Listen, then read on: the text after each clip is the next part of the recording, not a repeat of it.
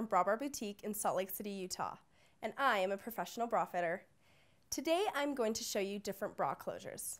The first bra closure I want to show you is the frontal bra closure. As you can see, when you're closing the bra, it brings the entire breast forward.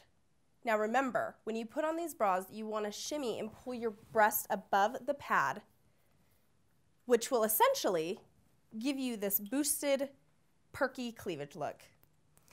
Now, I want you to be aware that there is no adjustment in the back, so you need to be fitted correctly for this.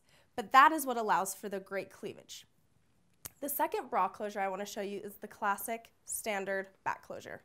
This is what many women are accustomed to. Notice that there are different options that you can use to close your bra. This allows for women who tend to get bloated a lot or who fluctuate in size to be able to adjust for that. This closure is the most common used closure because it is the most versatile and most comfortable. Once again, I am Moraya from Brabar Boutique in Salt Lake City, Utah, and those are different bra closures.